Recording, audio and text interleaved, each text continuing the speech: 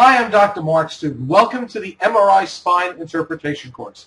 I am very excited to share with you as the coordinator of this program a collaboration of some of the brightest minds in the world on teaching MRI.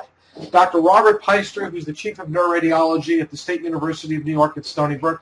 Bob comes from Columbia, downstate, and then Harvard, where he got his neuroradiology degree.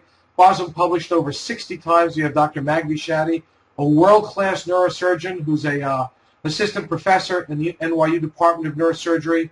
Myself, I'm an adjunct clinical professor at the University of Bridgeport College of Chiropractic, where I teach MRI as well as a presenter for the State University of New York at Buffalo School of Medicine and Biomedical Sciences for MRI Spine Interpretation.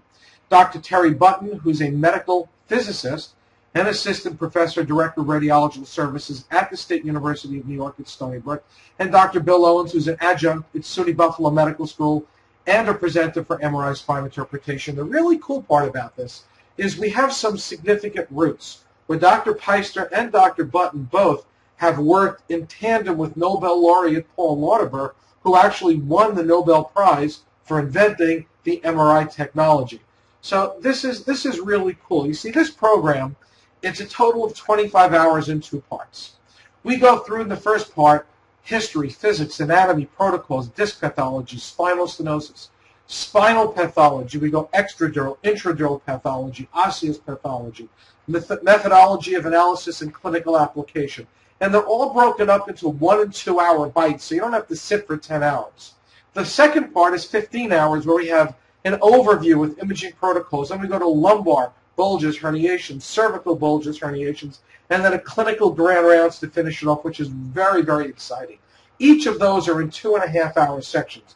The program is very exciting. It's not boring, actually, because what it is in our format, in webinar format, is there's some PowerPoint, we bring in some video, but there's at least 2 people in every section having a conversation about what's going on and how we're teaching.